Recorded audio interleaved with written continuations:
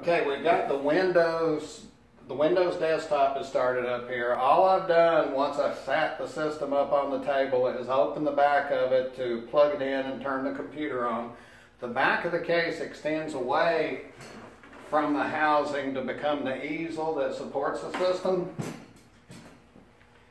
Then you've got the Windows screen, which allows you to access the virtual keyboard. It allows you to check your wireless connection.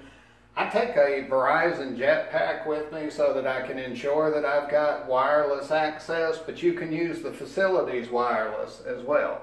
So I'm going to connect it to that. So it's connected to my Jetpack that's going with me, so I'm connecting via Verizon Wireless. Now I'm going to start the software that runs so that you can see the showcase in action.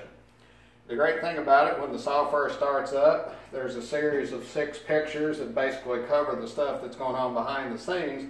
But the beauty of that is that gives you a little bit more branding opportunity to talk about your business.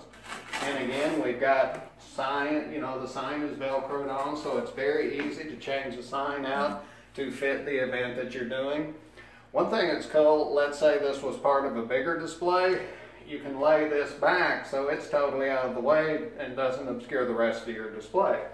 But if you put a couple little support poles under this, you could actually set some of your products up on this as a shelf, which would be way cool. So basically, it's getting ready to start up. I've got the sound turned off right now. It's got a sound bar in there, so if you want sound with your presentation, you can have it. Takes a few seconds to start up, so this is a good time to get a cup of coffee or get your literature ready.